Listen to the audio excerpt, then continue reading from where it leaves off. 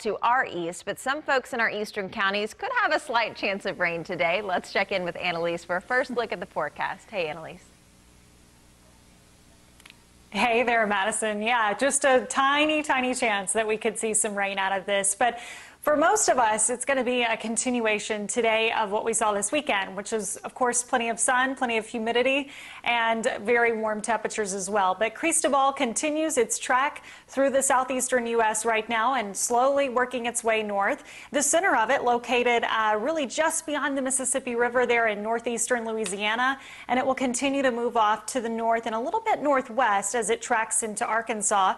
You can see the heavier part of it, of course, north and east. So for us, we're watching for light rain at best. It would be isolated, and some of that starting to wrap up in Texarkana right now. So again, we'll keep an eye on this. No rain for the time being, but the afternoon will pose that very slight threat for a couple of showers to impact our eastern zones.